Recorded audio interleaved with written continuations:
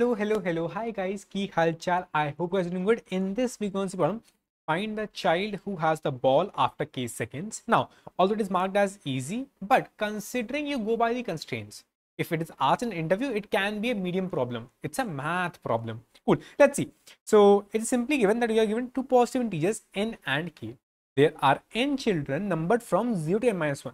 So I have n children numbered from 0 to n minus 1. These are the n children I have. Okay, not I have, but this problem has. Standing in a queue in the order from left to right, which means 0, 1, 2, up till so on, up to n minus 1.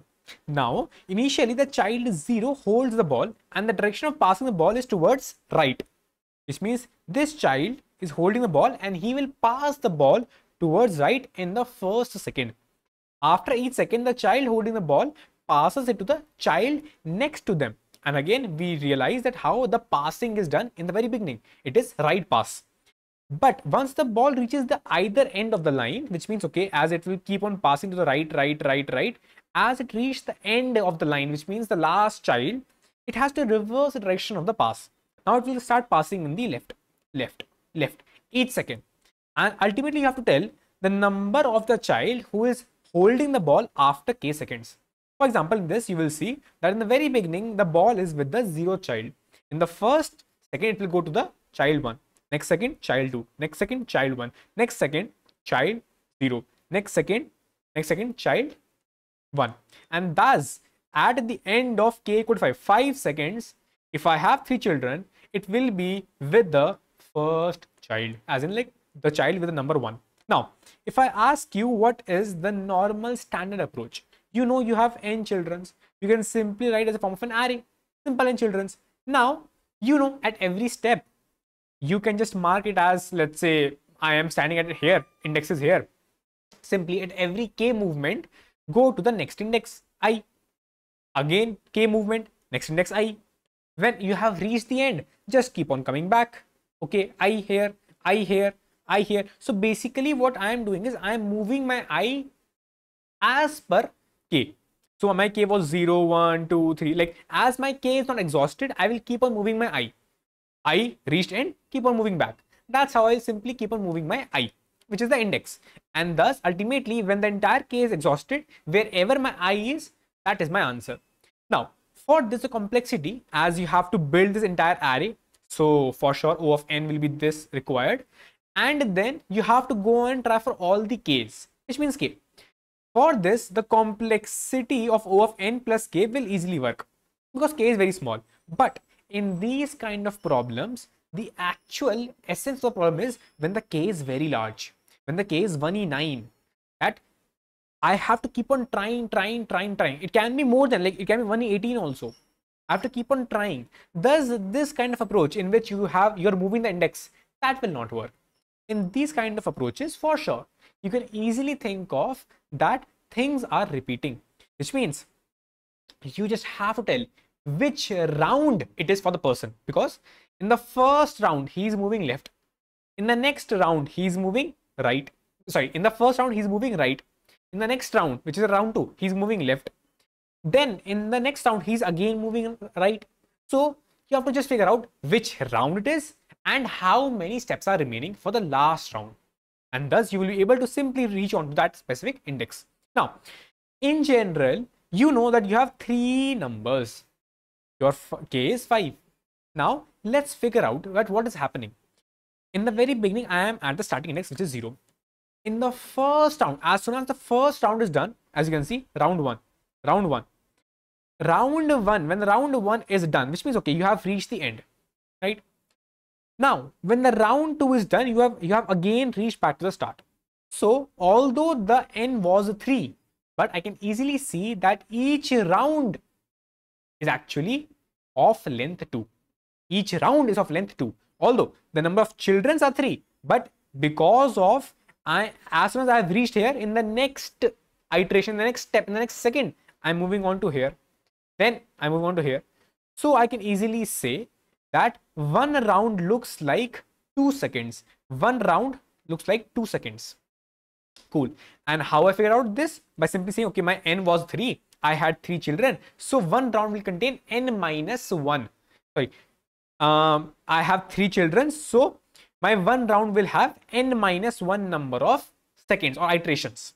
Okay, so if I have 2 iterations for rounds, so firstly, let's see how many rounds are entirely completed. How I will know that? Simply, I know I have 5 seconds. I know each round will take 2 seconds, right? So 5 by 2 give me 2. It says that 2 rounds are completed. Then still I will be remaining with how many seconds?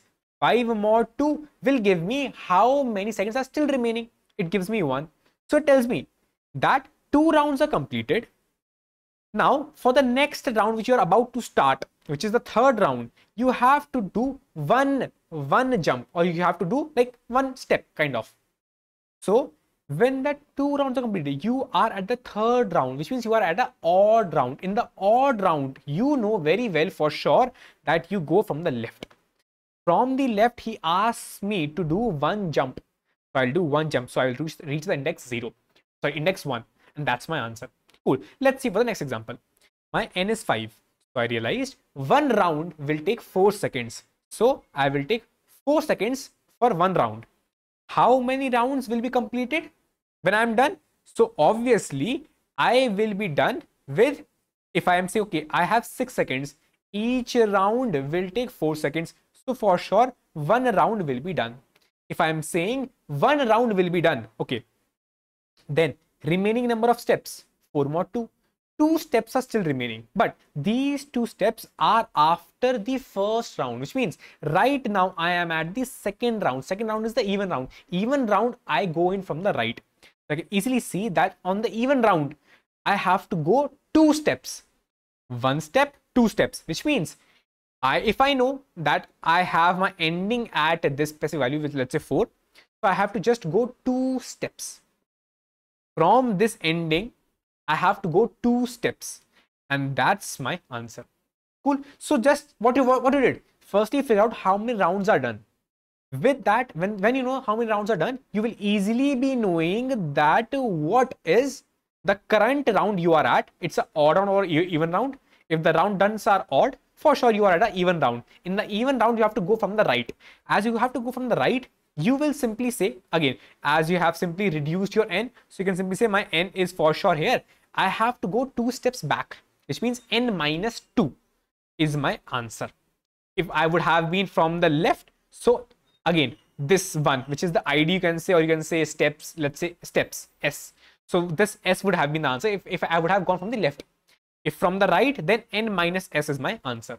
Cool. Let's see the last example. For sure, I have my n as 4. So in each round, I will have 3 seconds, which I will waste. But I can see I have only 2 seconds. So I will have 0 rounds, right?